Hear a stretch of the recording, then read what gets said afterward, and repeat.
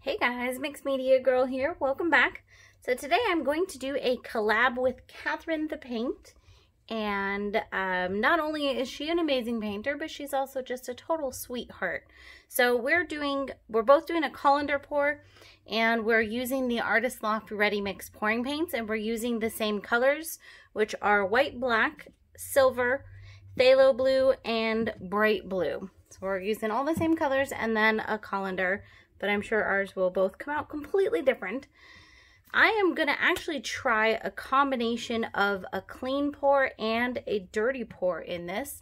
I've also never used the Artist Loft Ready Mix pouring paints with a colander. So I'm going to put some of the colors in my lowly Vefe silicone bowl here. Links to all materials will be in the description, along with, of course, the link for Catherine's video. So please, please, please, definitely make sure you check out her video. I'm going to go pretty light on the black. So I'm only putting a tiny bit of paint in this bowl because, like I said, clean pour and dirty pour. We're just going to try all kinds of new things here. I am using this colander that I got from Kim and Doveni. I think I'm now saying it. Kim and Doveni Wise. So thank you guys again for that. Alright, I'm going to start by putting some white here. So I'm going to layer a few of the colors just straight. And then I'm going to take my bowl and I'm going to pour a little bit out like this. And then I'm going to do some more layering of the individual colors. Now, I don't know at all what this effect will have, or if it will even have any particular different effect, or if it'll all come out the same. It's all just an experiment, and it's just plain fun. All I can hope for is that we do get something pretty cool. All right, so there's my clean layering. Let's go back to the pour cup here and do some more of this. So normally when you do it as a dirty pour, the colors tend to blend more. However, this paint is thicker, so I'm not sure if it will really have any difference. All right. It's funny because the bright blue in this paint is definitely darker than the phthalo blue, which is kind of unusual. So it kind of looks probably black in there. I'll go ahead and put a smidge more black. I definitely don't need too much more paint. And I'm going to end it off with my dirty pour. The rest of the paint in the cup here. Cool. Okay, I'm going to let that drain for a few minutes.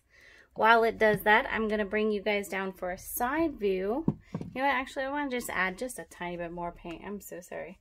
That was really indecisive of me. So I'm just going to do a little more of the dirty pour, adding some more to my cup. I just want to be sure I have plenty of paint there. Okay.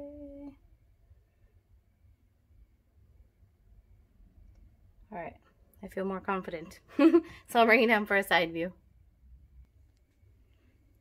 So you can see there, it is just coming out in that really cool colander pattern. I thought about doing this one on the spinner on the Lazy Susan, but I wanted to make it as similar to hers as possible. So the next colander pour that I do, you guys, will be upside down colander on a Lazy Susan. Okay, at this point I'm going to just slowly lift so the rest of the paint in there can drain out. This was sitting directly on the canvas. This colander did not have any feet or anything. So I wasn't able to drain the last little bits by itself.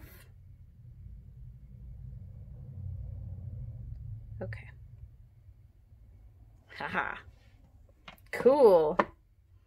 Well, that's exciting. Okay, now we just tilt. I personally like doing these off center.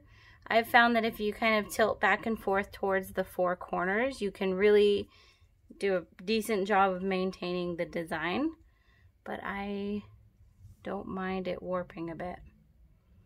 So I think I'll start with going back and forth on the corners, and then I'm gonna just decide which way I want to tilt it. I think I have decided. I'm gonna actually go back this way and have that center be off over there. I do still have some here that wasn't fully covered, so I'm gonna kind of just help that along.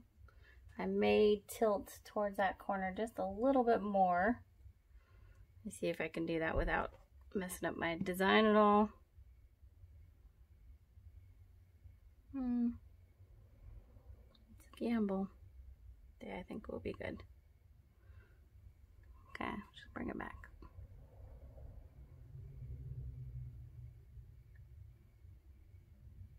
There we go. I really like that. Love the colors here. Okay, let's let this sit for a little bit. This paint doesn't tend to change, but then we'll do our close-up. Okay, we're back for our close-up. Here we go. Not much change there. So starting on the lower right-hand corner, it's pretty cool actually, because with these colors, we actually got a bit of a purple in there. You can really see it over on this side. So that's awesome. You can see that silver coming through. All of these colors went very, very nicely together. Now, just so you guys know, this paint dries very glossy, so it will dry just like this. All right, guys, so please head on over to Catherine's channel and check her video out for our collab. Her link will be in the description. Show her some love and subscribe to her if you haven't already. Really hope you guys enjoyed this. Thank you for watching, and I'll see you next time.